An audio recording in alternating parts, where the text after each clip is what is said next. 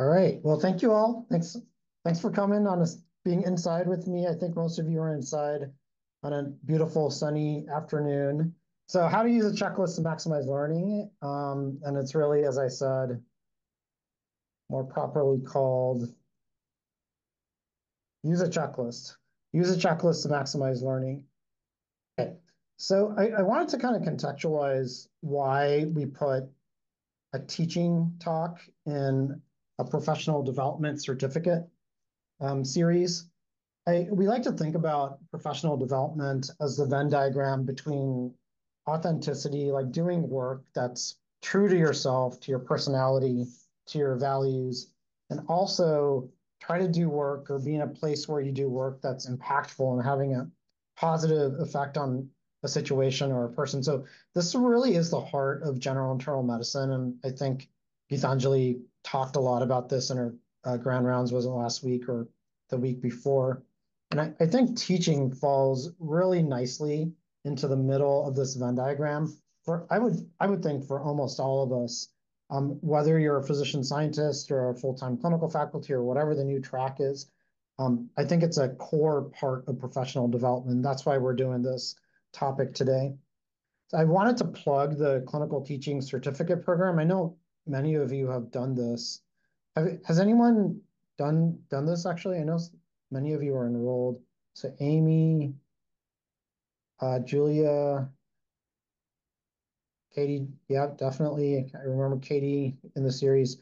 So if you haven't done it, Lindsay teaches in it, so Lindsay is familiar as well. I would really plug this as another way that you can build these skills. And I just copied and pasted 10 minutes ago some of the feedback. I like to go back and look.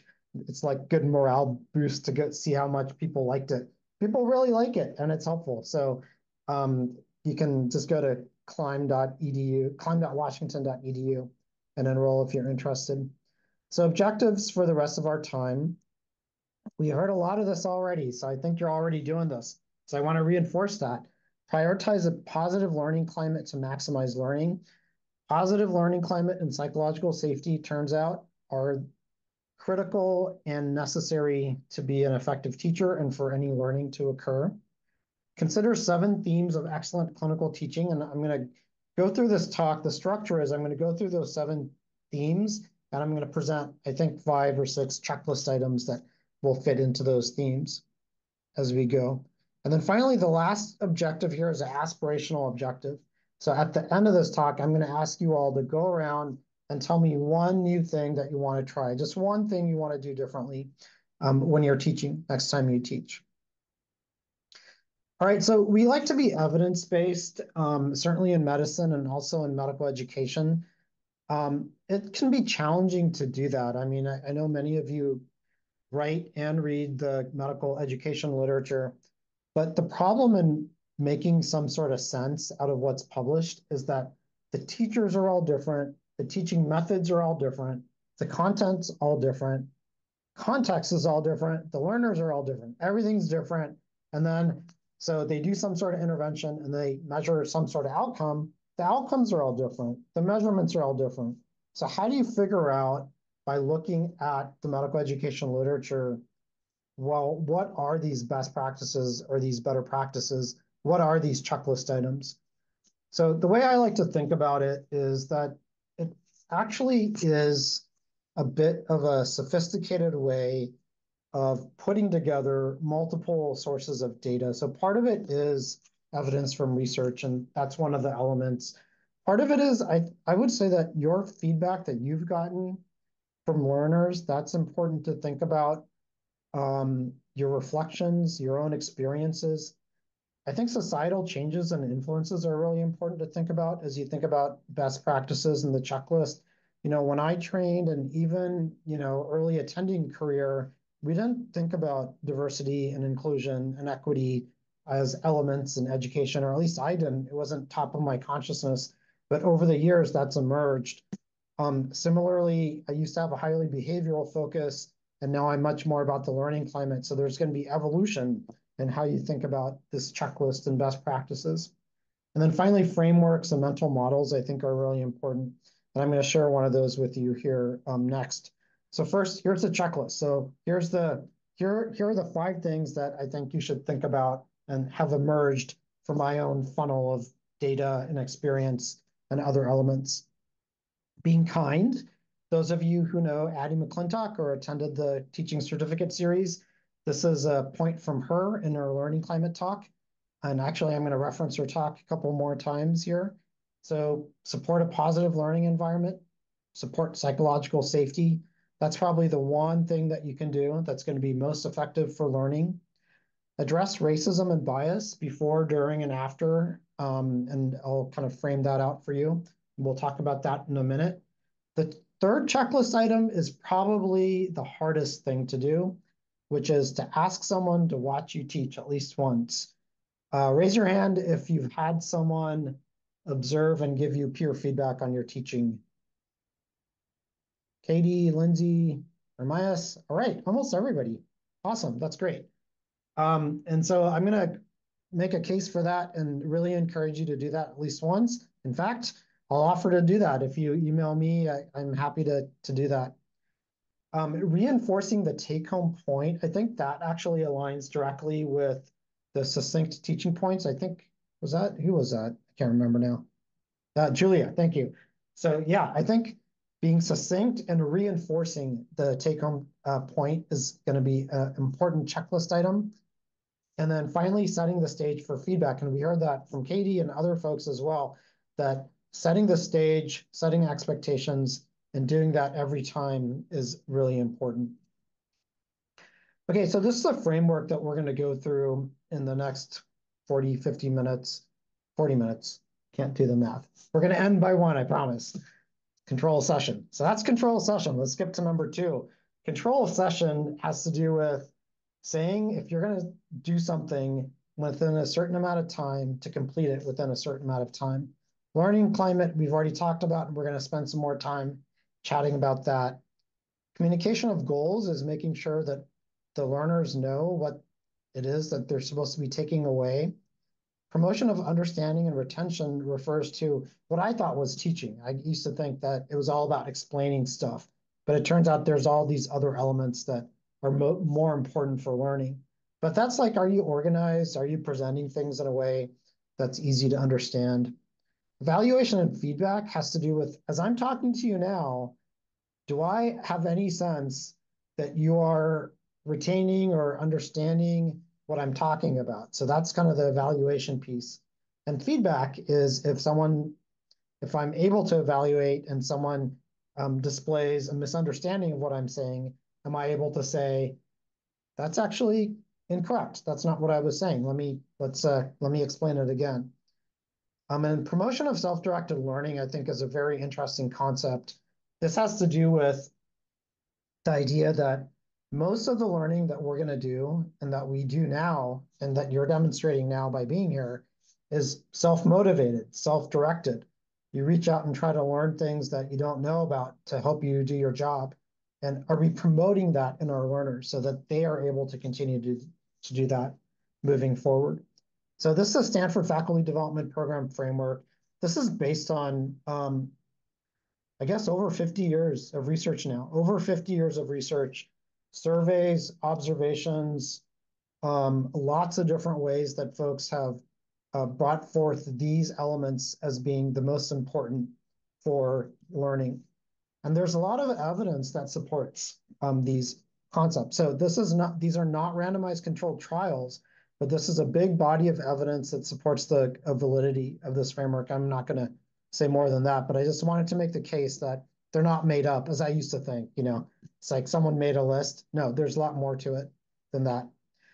Okay, so let's get started with learning climate. This has to do with the tone of the teaching setting. Is it stimulating? Are learners comfortable identifying their limitations? Do they feel safe? Is it a safe place to be yourself? Are they more focused on their image or on what they're trying to learn? So just a quick explanation of why this is so important. Turns out that the learning climate, and this is from Addie's, it's actually published now, Addie's paper on learning climate. So in a positive learning climate, the cognitive load feels lighter. So it's a lower cognitive load. You can focus on learning instead of on your image. And you're able to engage with the content and with the learner and with the teacher instead of withdrawing. And I think these concepts are actually applicable to the teachers and to the learners. Like if right now I felt like I'm really worried how I'm going to come across, what if I get something wrong? I really don't want to get something wrong. That's going to be not, it's not a psychologically safe place for me to be teaching. And I think conversely, if you felt the same way, it would be hard for you to engage and try to get from this session what you can. And then finally, the last line there is in a positive learning climate, you disclose your gaps, whereas in a negative learning climate, folks will hide their areas of growth because they don't want to appear um, like they're not fully competent. So I wanted to share one study here that learning climate and psychological safety is really just the tip of the iceberg when it comes to learning. It's not just learning that these things affect. So this was a big study done a few years ago, actually just in 2021, 14,000 medical students, 140 medical schools. They surveyed all the students on year 2 and at graduation. And then they asked them about mistreatment at the beginning of year 2, and they asked them about positive experiences at the beginning of year 2. So I know I summarized the results here, but I just want to show it to you graphically here. So let me click on the laser pointer. Okay, so this is frequency of mistreatment reported by year 2. These are the number of people that said never, once, and more than once. And if they had more than one instance of mistreatment, their exhaustion score was significantly higher in year 4. So by year 2, if they had more than one instance of mistreatment, at the end of year 4, their exhaustion score was much higher. So these are profound things that happen to our learners. And so it's really important, and this is why I'm making the case, it's really important to be attuned to learning climate and psychological safety. Same thing with the disengagement score in year 4. More than one episode or instance of mistreatment, significantly higher disengagement, and then career choice regret. Yeah, that's a pretty big difference at the end of year 4 if there's more than one episode of mistreatment. And so this was a national first checkbox item. Be kind, it's I know it's super intuitive to a lot of folks. I promise you, it's not super intuitive to me. It's something I've had to work on. When I first started as an attending, this was far from my mind that, oh, I need to be nice. That's not really something that I thought about. Um, uh, I'm going to skip this. It's a little bit more data. I think we're on board here. I don't think I need to really prove that it's important to be kind. So I'm going to skip that. But well, I'm going to show you a few more slides that look like this that give you some data for some of the other points that I'm going to make moving forward. So some of the things to think about on this checklist item that I grappled with a lot and still do. Are you repeating things that were done to you? I did a lot of that at the beginning when I started as an attending. I kind of, the things that happen to you that are harder, that make you feel maybe psychologically unsafe or makes it feel like a negative learning climate, those are stickier. And there's a human tendency to repeat the things that you remember. So that's something to reflect on. Are you taking things personally when it's actually a learner that's struggling? I remember when I was at UCSF, there was a resident that seemed to avoid harder patient care situations and would kind of disappear. And I was like, they're just dumping their work on me. But they weren't dumping their work on me. They were trying to do their best, and they were struggling. And so that's another way to think about kindness. And then the other one that I like to think about a lot is, I used to like launch into like, oh, where are you joining us from? Or what are you doing? What track are you in? Like basically interrogating the student or the resident before sharing something about myself. So that's kind of been like one of my personal be kind moments is like, don't ask a bunch of things about someone until you actually share something about yourself first. So those are my be kind kind of reflections. I would love to hear from other folks reflections on being kind. What are things that you do or that you've seen or that you've experienced that can really help reinforce this concept with all of us?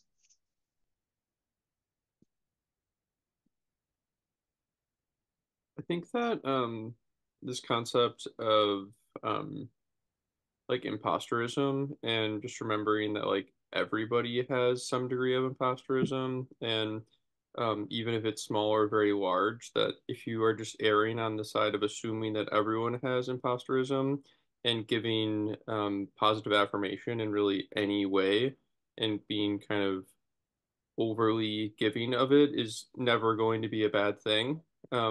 And that's something that, talking about unnatural, that's not always my instinct to just like see someone do something good and immediately praise it, even if it's like quote unquote basic. But I think no one is ever going to be upset if you give them praise that they, even if they don't necessarily feel that it's founded. Oh yeah, thank you, Luke. I love that. Yeah, I've been surprised by folks who will share with me about their imposter syndrome, and I'm kind of like, what? I mean, I can't believe that you at your stage still have these feelings. Other thoughts on kindness? Just echoing that, working in kind of a service environment where a lot of the feedback we're getting from patients or nurses or different folks can be critical at times. I think the proportion of good feedback we give trainees is pretty helpful because we can actually control that, whereas we can't control all the other folks that they see within a day. Great, thanks, Lindsay.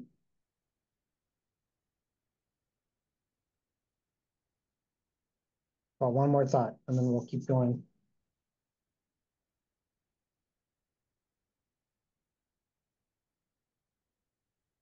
I think if when we ask the questions, if we are making contact with one person and stay long with a pause, that can make the learner uncomfortable.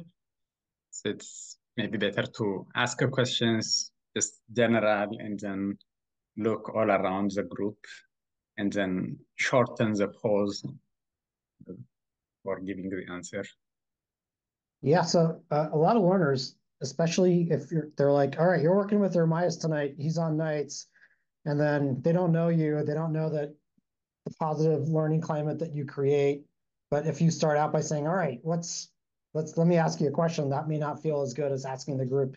So great, yeah, and I think that exemplifies being kind to that person. So yeah, thank you. All right, so be kind is our number one checklist item. I'm going to move on to the next thing, which is addressing racism and bias. And I will, well, first I'm going to turn the laser pointer off so it doesn't keep showing up when I move my mouse. I will tell you that I'm not an expert in this field at all, but I think it's one of my core values is to address racism and bias. And I think it's important for folks who aren't experts to talk about this. So that's why I'm going to talk about it, even though I'm not like someone who has had training or anything special around racism and bias, but I'm just going to share some thoughts about it. So I think of it as before, during, and after addressing a racism and bias. And I'm sure many of you do this. So it's an opportunity to think about maybe if you already do it, think about how you might teach it to your learners, to your residents or your interns, or however you can make this piece helpful. So the before stage, oops, is like I said, too many folks that I should credit for teaching me this stuff, but I'm just going to plow ahead with you all knowing that I didn't make it up. I learned it from someone else. So the before stage is with your learners before a day in clinic, before a rotation, before whatever it is, to say something like, I want to make sure that we talk about, how we want to address racism and bias, if it should happen today in the patient room or in some other context. This is something I discuss with everyone. And so that's important. You can't just pick the learners that you think might be recipients of racism and bias. You got to do this with everyone. You never really know when it's going to show up. And so what I say is, this is a direct quote, my philosophy is humans come first. You know, the UW medicine philosophy is patients come first. And I say, I don't really believe that. Humans come first. Patients are humans. We all come first. Learners are humans. And I want to make sure I do what I can do to uphold your dignity in these situations. And then I think the next step is important. It's like to hear what their perspective is. What are your thoughts on what we should do? And however we end up responding, it would be great if we can debrief if that feels like it's appropriate and you're up for that. So some of the things that we talk about are, well, you know, if someone says something that's racist or biased or, you know, microaggression, you can leave. Like you are empowered to leave if you need to. And you can say, when I come back, we're going to just focus on your care. You can redirect and proceed. Like, let's just focus on your care. In other words, you can say something, you can interrupt it. You can educate them if that's what you want to do. You can call me. I'm happy to come in and talk to them. Or not on this bullet list, but also acceptable is you can ignore it. If you get this kind of stuff all the time and you just can't deal with it, it's fine to ignore it, whatever it feels right to you. So we have that conversation. And by the way, I don't always do this either. That's something I got to work on. It's easy for me to have this conversation when I'm ward attending and with my college's students. It's harder for me to have this conversation when I'm working with a resident in pre-op clinic for a day, and I'm already trying to like talk about processes, and we're only going to see each other that one day. And so that's the area where I need to make a point that I still got to do this because it's important. Okay, and so so you've already kind of talked about what your plan is going to be. It's like, yes, patients do come first if there's something that they need medically. So yeah, don't stop chest compressions and walk out. You do have to make sure the patient is safe and then carry out whatever plan that you made.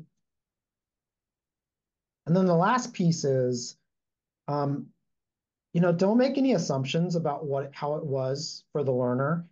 Don't assume that because they said, oh yeah, we should debrief, they still want to debrief. You don't necessarily, I mean, you always want to ask what feels right for them in that situation. Debriefing is generally good. And then learn about what you could have done better. I'll tell you, I've been in situations as an attending where I didn't have this conversation with the resident, and a patient actually said something to me, which was racist, and the resident stepped in and said something. And if we'd had this conversation beforehand, I would have said, yeah, don't say anything. I'll deal with it. I'll probably just ignore it. But when the resident stepped in and said something, it felt really good to me. And I felt supported. I gave them an opportunity to stand up, and I felt like someone had my back. So keep in mind that if you don't have an opportunity to have the before conversation, it's almost always going to be better to say something in the situation than to not. So I know that none of this is news to all of you, but I think it's important to kind of keep going over it over and over again. It was kind of news to some folks. So there are some attendings that were not accustomed to having this before conversation. And so I just wanted to share their stories and their feedback. So these are 3 attendings. It's like a hand that has 4 fingers. That's because I used to have 4 attendings. I didn't have time to change the slide. So I'm going to tell you 3 attendings who did this before step for the first time. And they said they were surprised, they being the learners, were surprised that I was able to address this topic so openly and transparently. They also seemed taken aback to hear that we could address any biases or potential discrimination directly with patients, and I would support them in these interactions. And I'm not going to read the rest of these. I'll maybe give you a couple seconds to read this, and then I'll go on to the 3rd attending.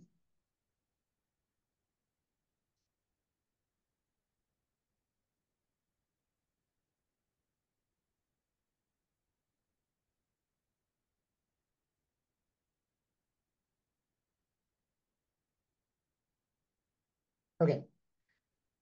So I want to pause here and see if folks have any reflections tips or pitfalls on addressing racism and bias?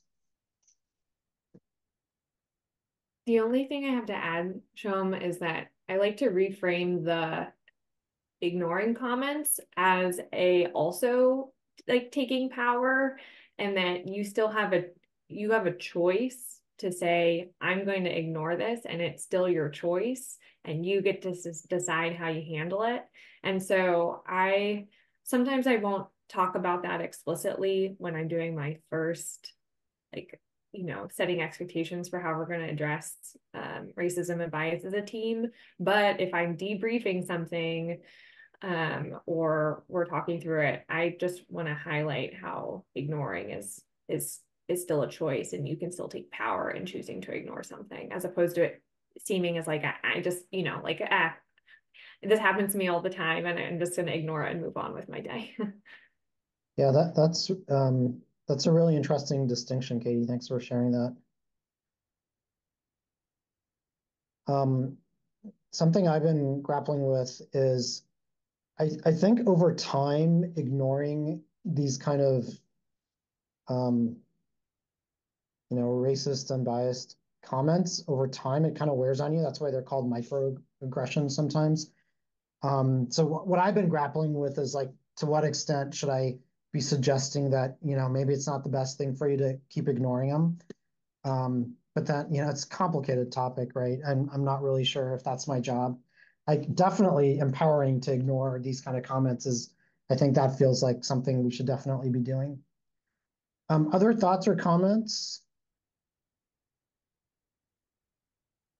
Is anyone, okay, raise your hand if you're already doing like these pre-discussions with your learners.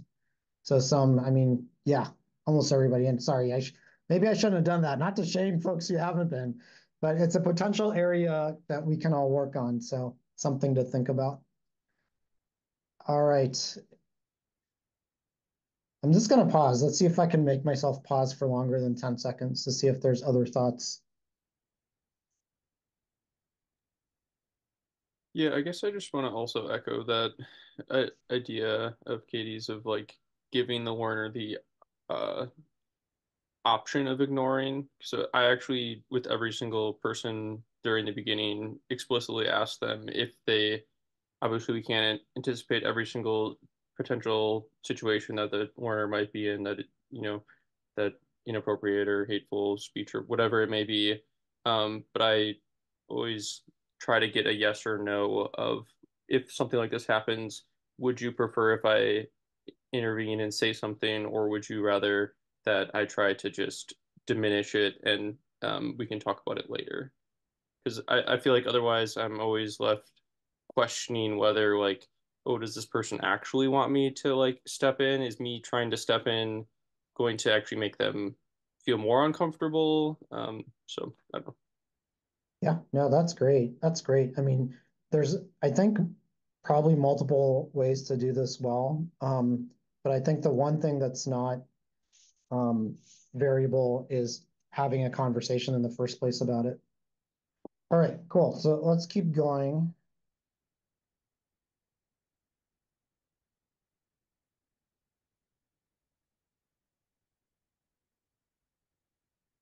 Okay.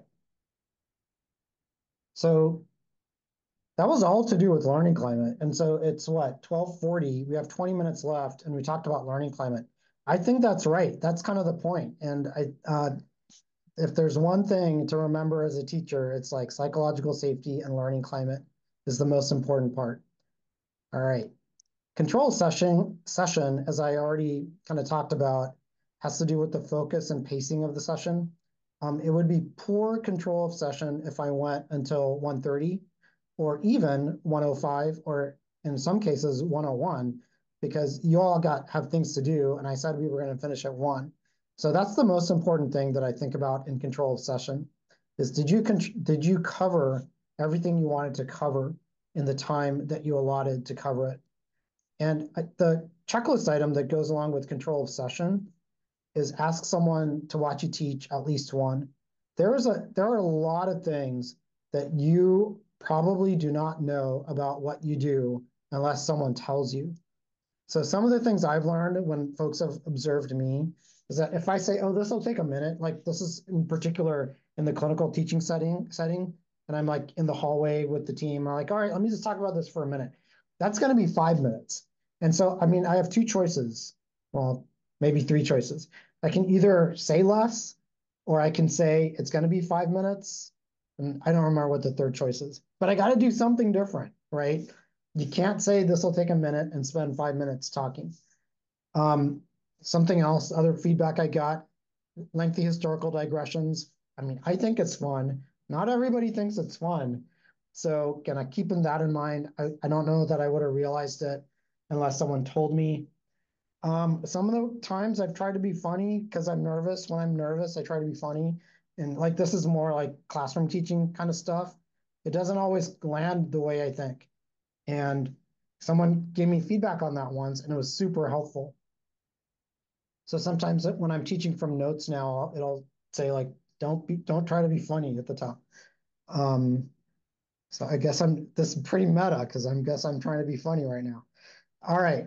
So anyone observe someone else and given them feedback that's been helpful to them?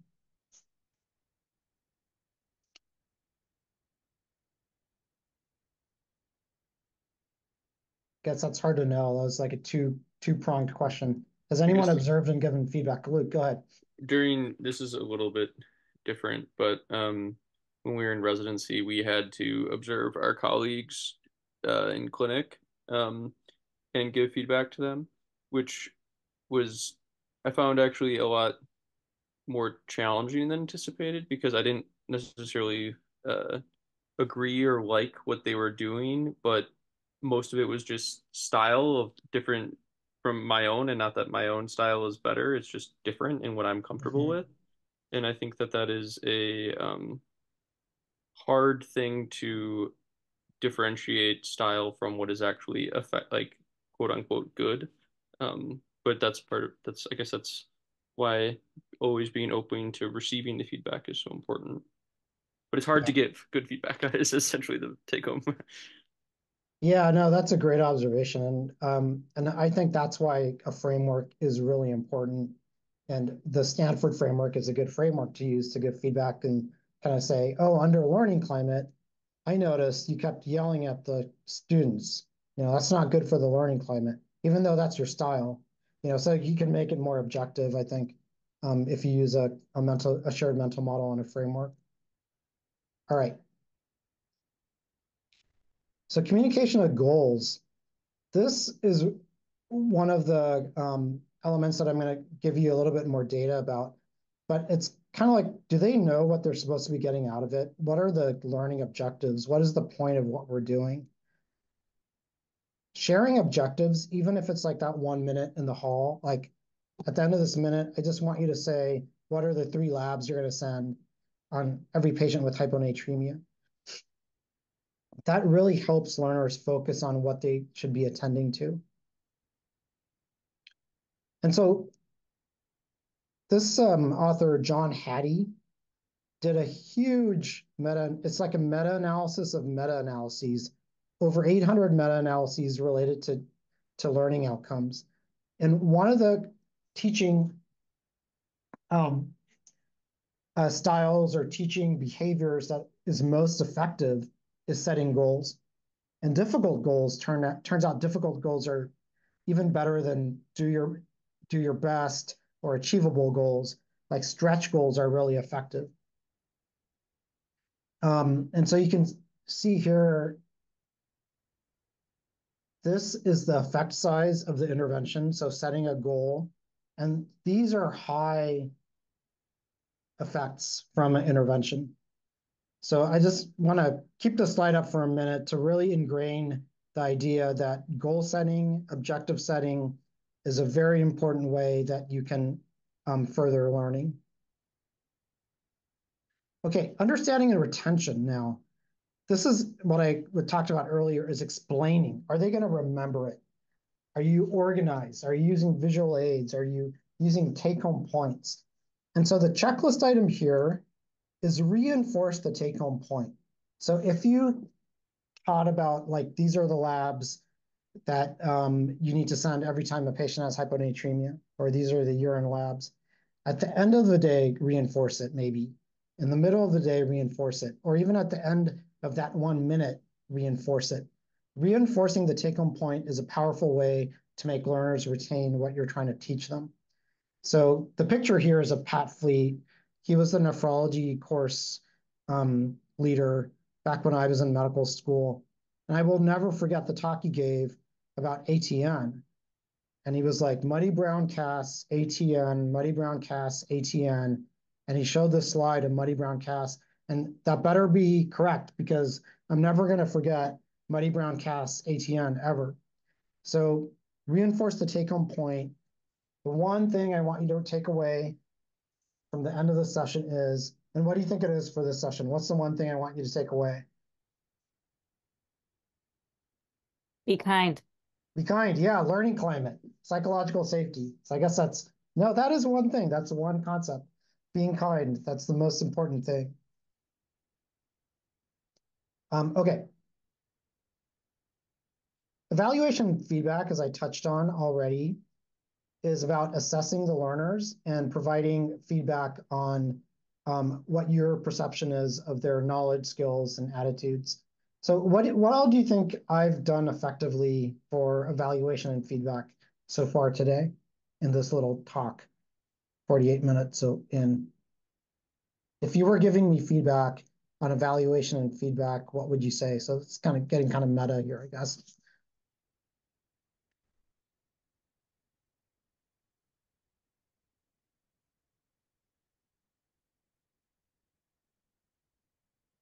I would say he has addressed the learning points point by point. Okay. How have I done evaluation though, Ramias? Have I been able, the answer could be I haven't done it.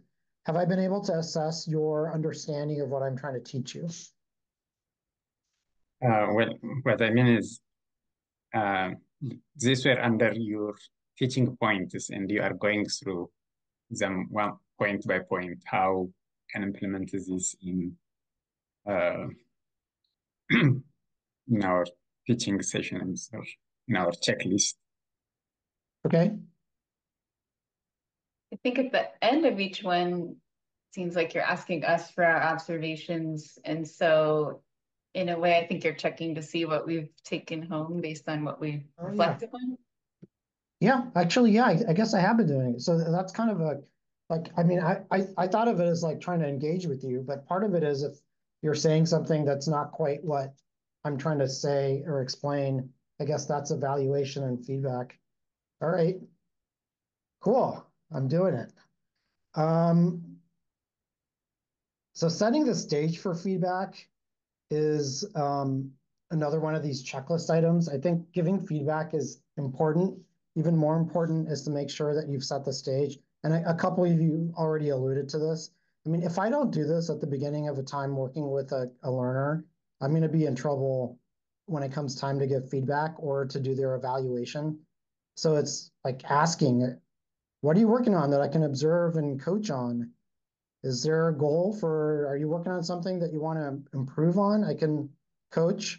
And if it's something like I'm trying to get better presentations, then trying to like inspect that a little bit. Like, what about the presentation are you working on? What is it that you're trying to make better? And then this last sentence is super important. I just wanted to let you know that we always do feedback for everyone. If you don't say something like this, and then at the end you're like, okay, let's do some feedback, it's going to always feel like, oh, I did something wrong. They must have something they need to tell me. So telling them ahead of time, I think, is really, really important. And so back to the meta-analysis, feedback, even a higher effect size. It reinforces things for the learners. It gives constructive and reinforcing feedback. Relating the feedback to the goals that you already defined at the beginning with setting the stage is much more impactful. And I think checking in on, well, what do you think you're going to do differently as a result of this feedback? That is also highly effective for learning. So the checklist item is always set the stage for feedback. Just takes a couple sentences. Okay, self-directed learning is the last item in the 7-item framework, fostering motivation and use of resources. So this has to do with the individual's needs and goals and interests, and will they continue to learn? Like I said, what you're teaching them and what you're able to teach them is going to be a teeny tiny slice of what they need to know to be a doctor. The majority of that pie is going to be filled out by them with their self-motivated and self-directed learning. So how might you, here's another question for you all, how might you foster self-directed learning or motivate self-directed learning in your learners, whether it's in clinic or in the wards or in a classroom teaching situation?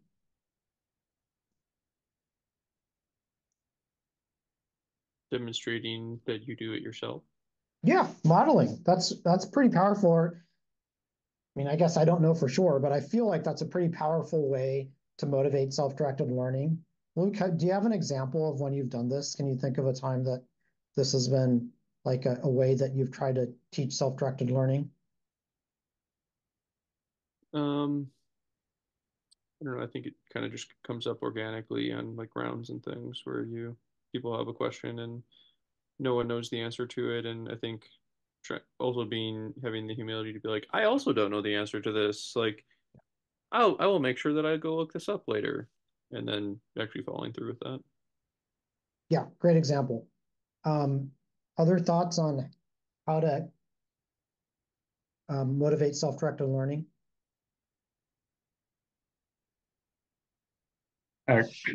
Giving reference materials. Say that again, Erwin. Uh, providing some reference materials on a subject matter. Yeah, right, exactly. So it's like showing how you do it.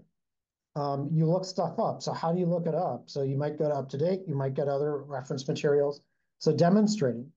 So I think modeling the behavior, modeling being vulnerable, demonstrating how you actually do it. Other ways might be reinforcing the heck out of it when someone does it. If a student actually brings you something, reinforcing that goes a long ways. I had something else, but I can't remember. There's like another tip that I give on self-directed learning. But I think the key thing here is it's not attending directed learning. It can't be like Luke with that learner who asks the question, you don't know the answer. It can't be like, go look it up, report back. That's not modeling self-directed learning. That's telling someone to look it up. And that's not going to help them be motivated in the future to do the learning themselves. All right. So these were the objectives. And we're now on to the third objective, which is to employ one new skill to maximize learning. And so let's end with that. If you can take a